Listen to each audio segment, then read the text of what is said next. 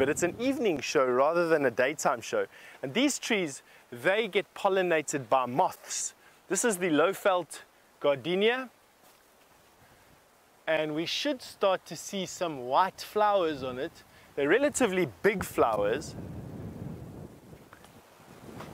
This one doesn't even have a flower bud yet, which is sad because I can't show you one, but also not unexpected. And they will obviously be coming. Whew, I tell you, being out of the wind is just a pleasure. This is an incredibly effective windbreak where we're standing at the moment.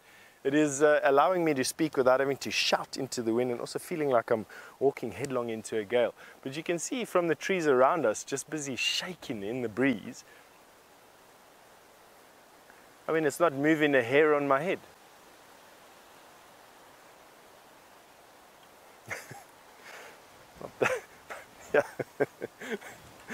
Not that I have much hair to blow in the wind.